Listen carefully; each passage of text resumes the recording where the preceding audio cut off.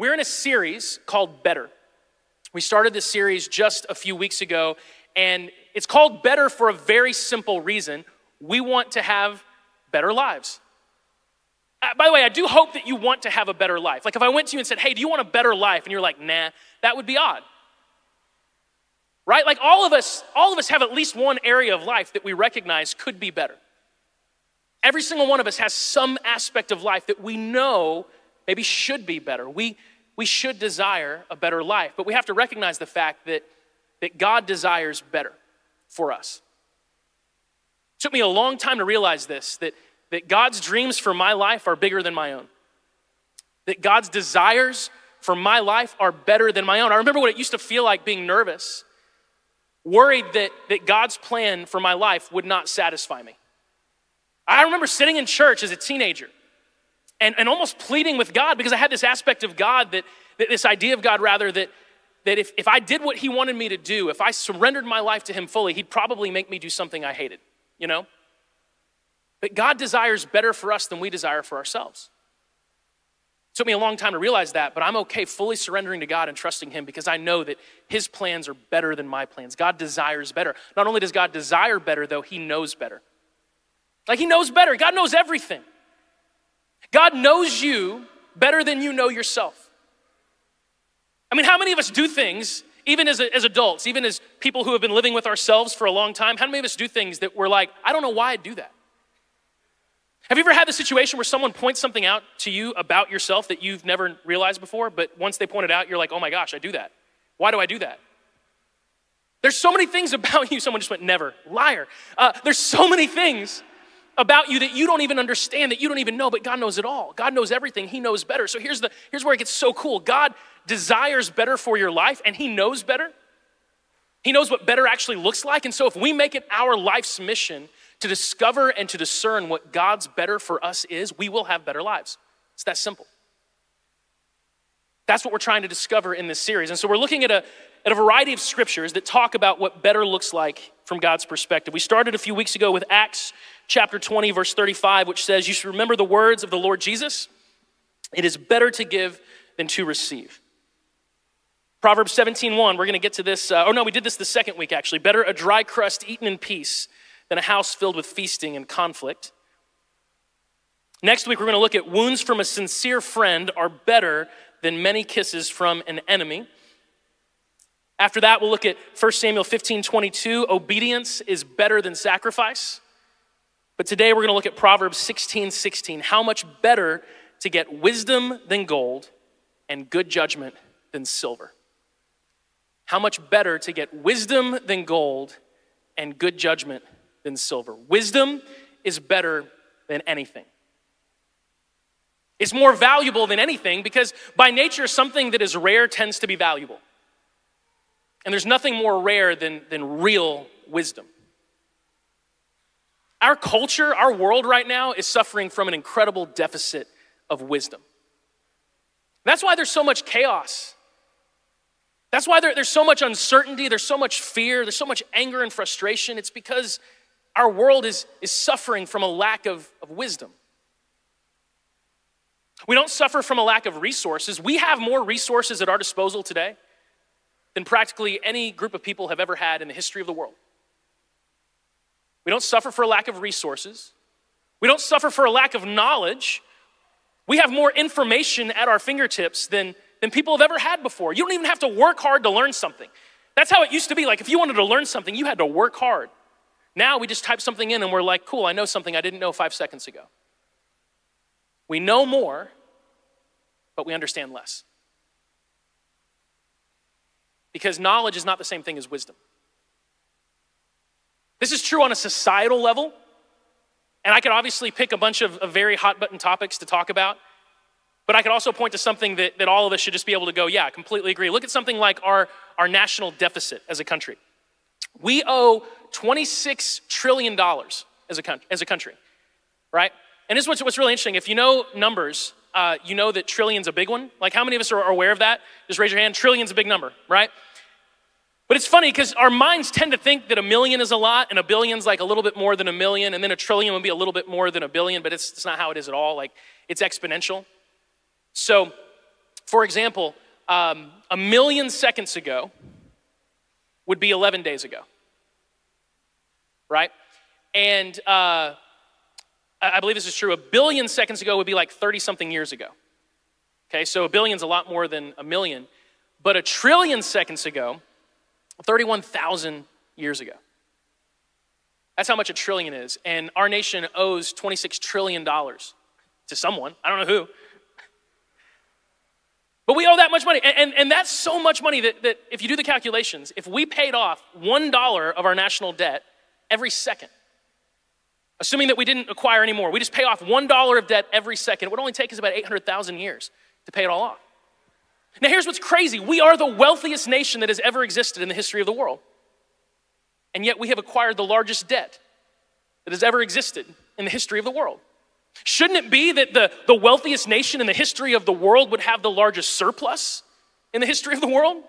Not the largest deficit? It should, if there was wisdom. But we suffer from a lack of wisdom. It's true on a societal level, but it's true on a personal level as well. Wisdom is rare. It's not hard to get bad advice. It's everywhere. We've all received it, and let's be honest, we've all given it. Wisdom, it's rare, it's valuable, but if we want it, we can have it. Wisdom offers us so much. Proverbs chapter 3, verse 13 through 18 says, "Joyful is the person who finds wisdom, the one who gains understanding, for wisdom is more profitable than silver, her wages are better than gold. Wisdom is more precious than rubies. Nothing you can desire can compare with her. She offers you long life in her right hand and riches and honor in her left. She will guide you down delightful paths. All her ways are satisfying. Wisdom is a tree of life to those who embrace her. Happy are those who hold her tightly." That's what wisdom offers you. Wisdom does not disappoint. Wisdom is better than anything. It's better than anything. And that's why Proverbs chapter 4, verse 7 says, "Getting wisdom is the wisest thing you can do. And whatever else you do, develop good judgment." That's like saying, hey, the wisest thing you can do is to get wisdom. And after you get wisdom, you know what you should do? You should get some more wisdom. Wisdom is that valuable. So how do we get it? That's the question I want us to look at today. How do we get wisdom? Because if it's that important to get it, if it's the most valuable thing in the world, if it never lets you down, if it's better than anything, then the question we should be asking is, okay, well how do I get it?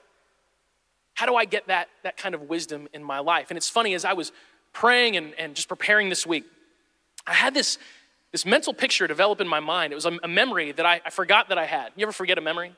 Like something pops in your head from when you were a kid maybe, and you're like, of all the things that I could remember from my childhood, how is that locked in there somewhere? I had this memory of shopping with my mom for toys for my little brother. My mom is a gift giver. My mom loves to give gifts. I don't know if any of you have family members who are gift givers.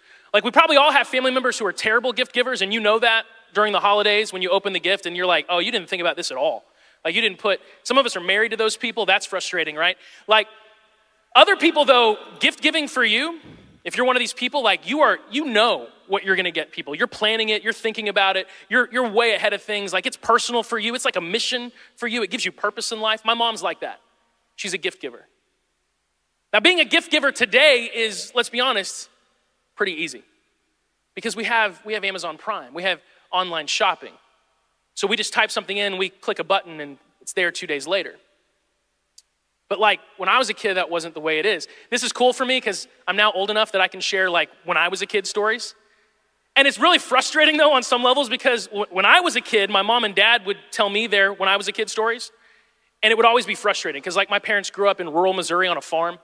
And so when I was a kid playing video games, my mom would always go, when I was a kid, we didn't have video games. We had to get up and milk cows. And I would be like, Mom, we don't have any cows. We have no livestock. We live in a normal neighborhood. What am I supposed to do at 5 a.m.? If I got up at 5 a.m., what would I do? And so now I'm finally old enough to look at my kids and say like when I was a kid stuff, but it's super lame. Because all my stuff is like, when I was a kid, we had the internet, but it was slower. And it just doesn't have the same kind of impact, When I was a kid, we had to watch TV, but like we had to wait for our show to come on, and we couldn't skip the commercials. And our kids are like, whoa, it just doesn't compute. So when I was a kid, we didn't have online shopping. If you wanted to get a gift for someone, if you wanted to get someone something special, especially something rare, you had to search for it. And every year, my brother and I, we would have something we would want for a birthday or a holiday. And my mom would know what it was. We'd seen it on a commercial, before you could skip those. And she would begin to search. And I remember being with her as she was searching for gifts for my little brother. My little brother, he had a tendency to want really hard to find stuff.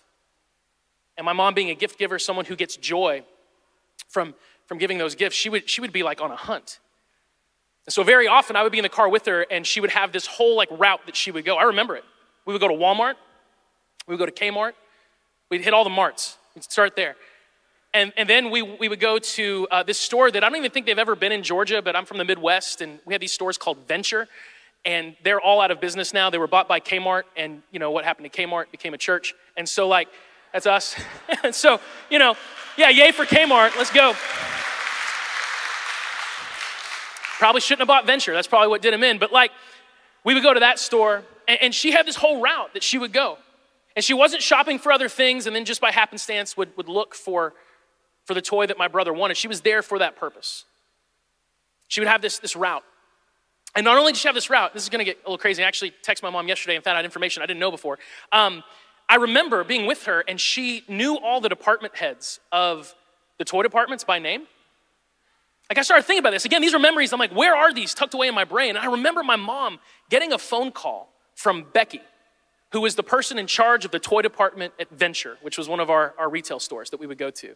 And Becky told my mom, we got one. And my mom goes to the store, and Becky's got a toy set aside for my mom. And as I tell you this, I realize it sounds very shady, like a criminal enterprise, My mom's got all these department heads of toy stores on the take. And I was writing the message, and I made that joke, and I was like, but I think my mom was just really nice to him and knew him by name. And so I text my mom, and I said, hey, do you remember this? And she was like, oh yeah, I paid Becky $20 every time she set something aside. I was like, oh. And here's the deal. I don't know if that's a crime. It might be, but if you're an officer, she never crossed state lines, so it's Missouri's jurisdiction. Venture closed, got bought by Kmart. They don't even really exist anymore, and I'm pretty sure the statute of limitations has passed, so just drop it, okay? My mom, don't arrest my mom. It's funny because I remember my little brother opening gifts that I knew how my mom had gotten them. I knew how long she had looked because I was with her on those trips. She did it all the time. And in his mind, he's like, sweet, thanks. But he had no idea what it took for her to get that. She had to bribe people to get that. And it took me years to connect the dots to realize, that happened for me too. That all those times that I opened that gift and it was that one thing that I wanted that was really hard to find, that every time I went to the toy store and couldn't find it, it's because my mom was searching and she found that for me. I know this sounds random, and admittedly, I said it's kind of a random memory, but as I thought about wisdom and how to get wisdom this week, that picture of how my mom used to do that, it came to my mind because I realized that there's 3 things you've got to do to get wisdom. It's the same 3 things that my mom did with getting toys for us as kids. Number 1, you have to recognize the value. You have to value it. You have to care about it. My mom got a lot of value out of giving us gifts. She took joy in that. You have to recognize the value. Number 2, you have to search for it continually. Not just here and there, continually. We went on those trips all the time to the point where I was like, why? I knew which story we were going to next. It happened so often. You have to recognize the value. You have to search continually. And number 3, you have to go to the source. You got to go to Becky at the toy department, right? If you want wisdom, if you really want wisdom in your life, you have to value it, you have to seek it, and you have to go to the source. So let's talk about this for a second. You have to value wisdom. There's a great proverb, Proverbs 4:8, that says, if you prize wisdom, she will make you great. Embrace her and she will honor you. You have to prize wisdom. Think about the things in life that you prize. If you prize something, it means you prioritize it. If you prize something, it means that you recognize that it has extreme value and you make it a priority in your life. There's a lot of things in life that we prioritize, that we prize. We may not use that language, but it's clear by our behavior, by the way we go about life. You probably have relationships that you prize. You spend a lot of time with those people. You care about them. You're invested in that relationship. And they know that, they feel that. There's a lot of things that aren't really that important that we prize, like entertainment. And I'm talking to those of us that have Netflix, Hulu, Disney Plus, Amazon. We have like all the streaming services because we just want to make sure that if there's a good show, we never miss it. If that's true, I'm not going to ask you to raise your hands. All right, I'm one of those people. I have kids and I need them to watch something. Just go watch a show. Like, if you prioritize that, it means you prize it. You care about it. We have to ask ourselves the question, and this is only a question that you can answer. This is between you and God. Do I prize wisdom? Do I prize it? Do I prioritize it? Do I value it that much? You have to ask that question. That's something that you've got to search your heart and discover. Now, some things that will help you realize if this is true or not. If you prize wisdom, it should mean that you surround yourself with wise people.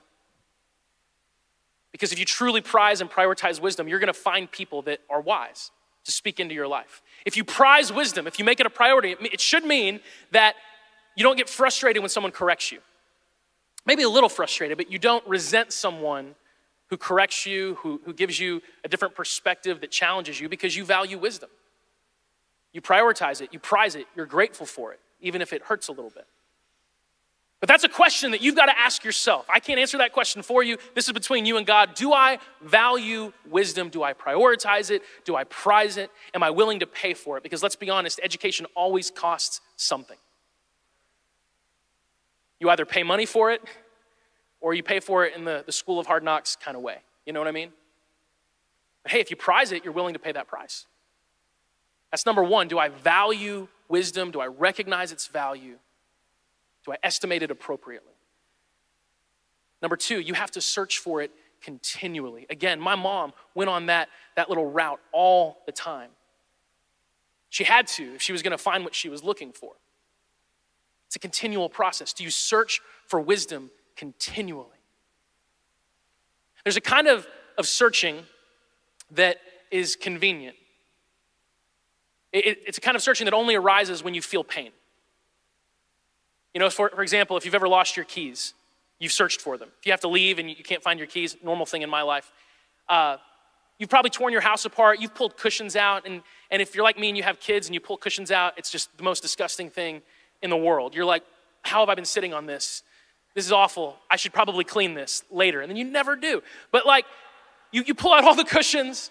You tear your house apart because you're not looking for your keys. You're searching for your keys. But that's something that you only do when you feel pain.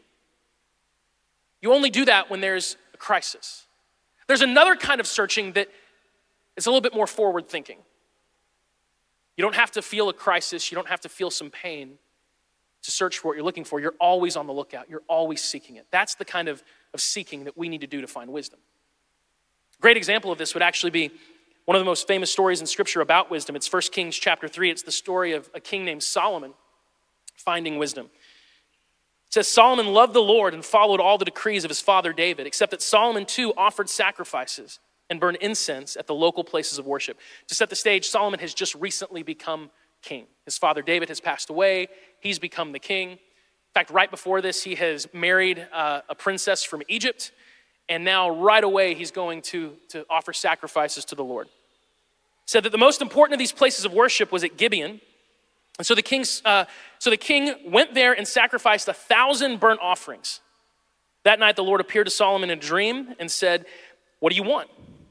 Ask and I will give it to you." Solomon replied, "You showed great and faithful love to your servant, my father David, because he was honest and true and faithful to you. And you've continued to show this great and faithful love to him today by giving him a son to sit on his throne. Now, O Lord my God, you have made me king instead of my father David. But I'm like a little child who doesn't know his way around. And here I am in the midst of your own chosen people, a nation so great and numerous they cannot be counted. Give me an understanding heart so that I can govern your people well and know the difference between right and wrong. For who by himself is able to govern this great people of yours?" The Lord was pleased that Solomon had asked for wisdom. So God replied, "Because you have asked for wisdom in governing my people with justice and have not asked for a long life or wealth or the death of your enemies, I will give you what you've asked for. I will give you a wise and understanding heart such as no one else has had or ever will have.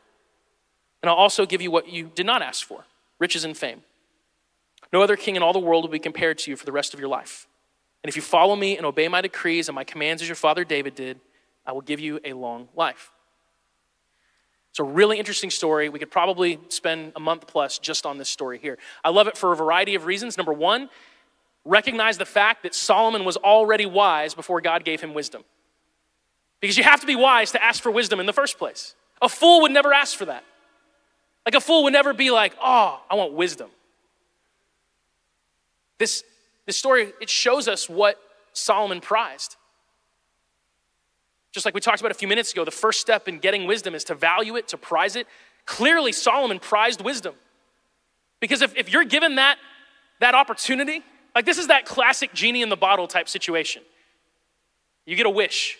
What's your first wish gonna be? It's gonna be whatever you desire the most.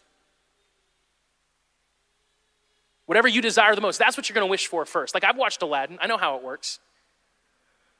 Aladdin wanted to marry Jasmine, and in his mind, the only way to do that was to be a prince. So the first thing he asked for was, make me a prince. Whatever your heart desires the most, that's gonna be what you ask for. Solomon prized wisdom. He was wise enough to ask for it. But what I really love about that story is that it's not as random as we might think it would be. Sometimes we can read stories like this and it just seems like a person's walking about, they're doing their thing, they're minding their own business, and boom, God shows up and he's like, hey, what do you want? It's not what happens. Where was Solomon when this vision came to him?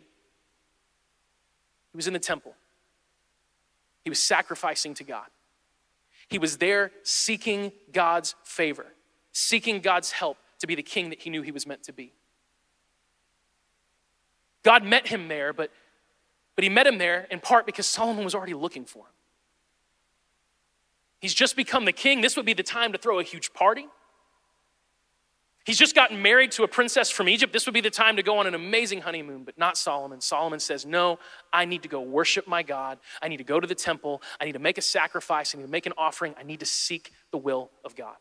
And it's in that mindset, in that place, that God shows up and says, what can I do for you?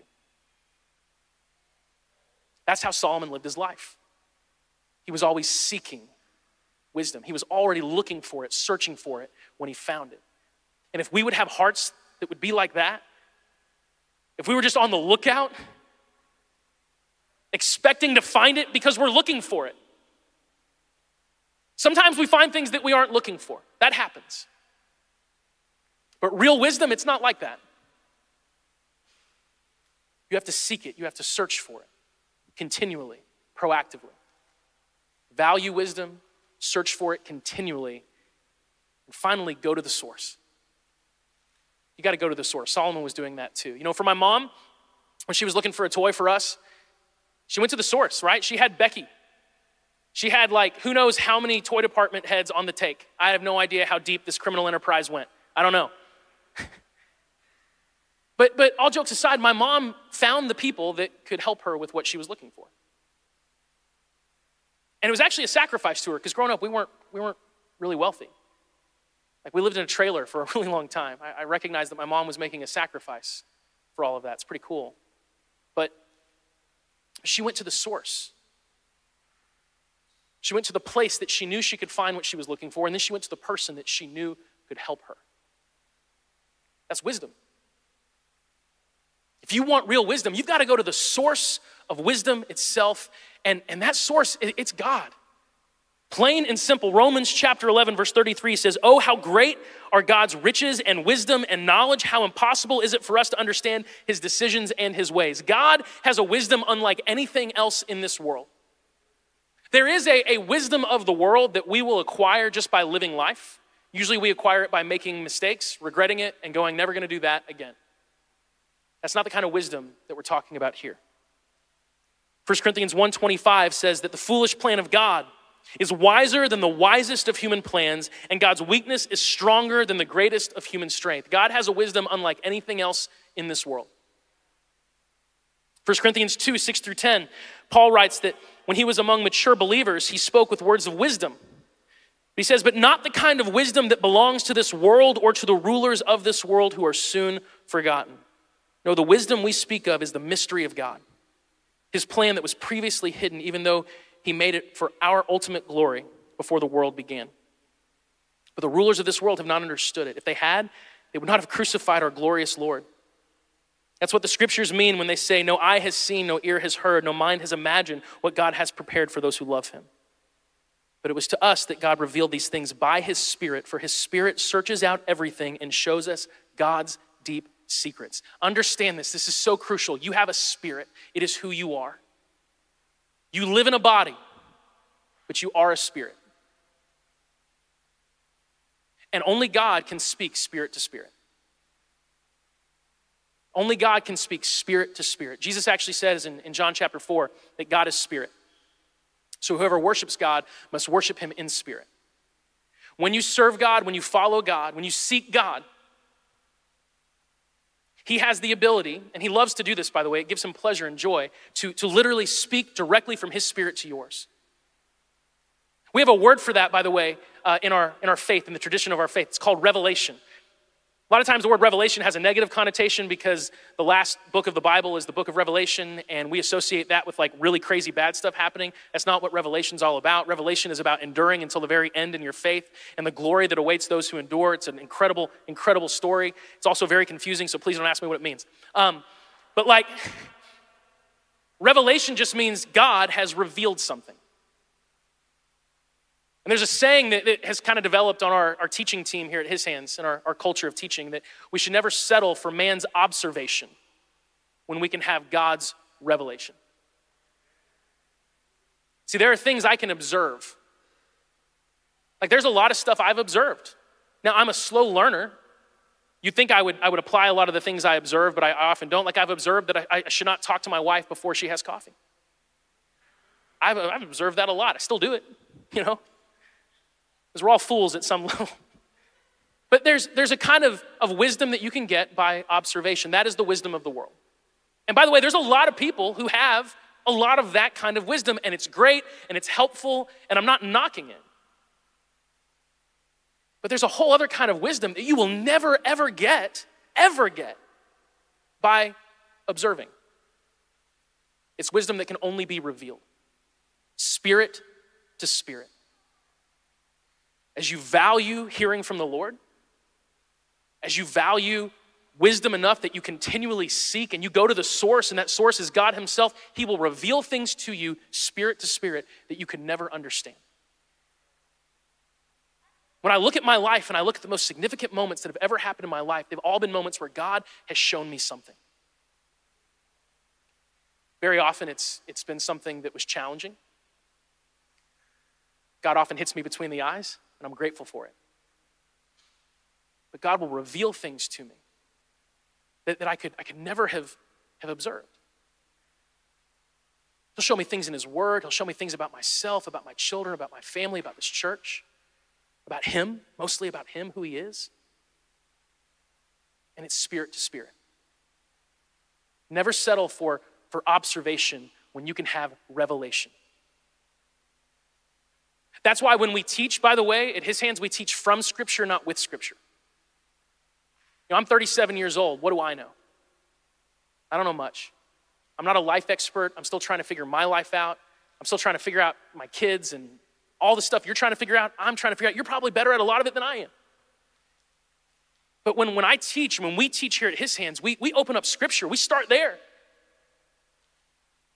We start with God's word and we say, hey, what does this say? What does this mean? We unpack it together because that's revelation. That's why it's so valuable for you in your life on a daily basis to open up the word. And I don't mean you have to go through hours and hours of Bible study on a daily basis. It can be so simple. I know a lot of people who read one chapter of Proverbs every day. Proverbs has 31 chapters, so if you read a chapter a day, you read the entire book in a month, except for February and a couple of those other weird months. Then you got to stop at chapter 30. But the first 30 are the best, just in my opinion. So anyway, you go through those, and you do that every single month. And I'm telling you, one chapter, which takes about 5 to 7 minutes, one chapter a day, that'll change your life. Because it's God's wisdom revealed to you. We have something at His Hands we started this year called the Chapter Challenge. Really simple. If you have our mobile app, you can click on it, and you'll be up to date with the Chapter Challenge. And it's just read one chapter of Scripture 4 days a week. And the reason we do it that way is because it's really simple. If you read one chapter a day, 4 days a week, you'll be in God's word more often than not. Just more often than not. And that'll change your life. It'll change your life because you will have wisdom revealed to you that you can never observe. Revelation is better than observation. You've got to go to the source. 1 Corinthians 1:30 says, God has united us with Christ Jesus. For our benefit, God has made him to be wisdom itself. Christ made us right with God. He made us pure and holy, and he freed us from sin. Therefore, as the scriptures say, if you want to boast, boast only about the Lord. And worship team, you guys can make your way out. We're going to wrap up. This is what this is saying is really powerful, that Jesus himself is wisdom. That he is wisdom. And it's so cool because in Proverbs, it actually says that by wisdom, God founded the earth. By wisdom, God created the earth. And then in John, it says that Jesus was the instrument by which God created the earth. And that's not contradictory. It tells us that Jesus is wisdom itself. To walk with Jesus is to walk with wisdom. To walk with Jesus is to walk with wisdom. Look, if you're here and you're not a believer, no knock to you. I love you. I'm so grateful that you're here. I would like implore you to give your life to Jesus. And one thing I can tell you with confidence is that the wisest people I have ever known all have one thing in common. And it's not their age, it's not their gender, although many of them are women. It's not their ethnicity, it's not how they grew up, what kind of wealth they had, it's not their education level. The one thing the wisest people I know have in common is that they follow Jesus Christ. They walk with the Lord. And when you walk with the Lord, you walk in wisdom. It's that simple. Jesus he's real, he's alive, he loves you, he knows you. He knows you so well because he thought you up. I was talking to a young man a few years ago that was kind of going through a little mini life crisis. We have those from time to time. And he said, man, I just don't know who I am.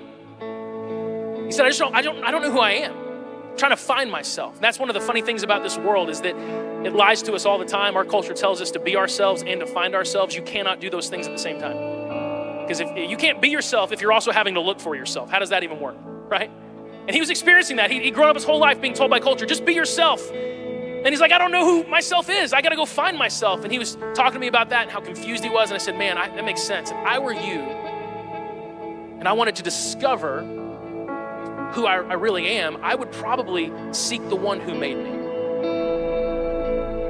Because he knows you. He knows you. He knows you on such a deep level and he loves you so much. Guys, that pain that you feel from time to time that you can't quite explain, those feelings that you have that don't make sense to you, why you can live sometimes in a situation when outwardly you're blessed, but inwardly something is missing and you don't know what it is, he knows what it is. He loves you, he knows you. And when you walk with him, when you live connected to him, you live connected to wisdom itself. John chapter 4 is this amazing story of a woman at a well that meets Jesus. And the thing that Jesus does that blows her away is Jesus tells her things about her that no one else knows. And she literally runs away from Jesus, not like fleeing for her life, like when the conversation's done. It's appropriate for her to run at this point. She runs away from Jesus. And she runs into the town and she shouts, come and meet someone who told me everything I ever did. Jesus knew her. He knew everything about her. He knows everything about you because he is wisdom itself. And if you walk with him, if you live connected to him, you will have wisdom because you'll have him. You'll have him and he will reveal things to you you can never understand, you can never observe. It will go well for you. Think about the promises of wisdom. What were those promises? Long life. You want health and wealth and all those things, and I'm not trying to talk about following God and you're loaded and you have a Mercedes, and I'm not talking about that at all. But look, wisdom and wealth, they tend to go together, at least if it lasts. God desires good things for you. But you need wisdom for it to happen. You do. You need wisdom for it to happen and for it to last. And he has that in spades. But you have to value it. You have to seek it continually. And you have to go to the source. Jesus himself. God's word, truth. And if you do those things, you will have wisdom. And your life will be unlike anything it could be otherwise. It's as plain as that.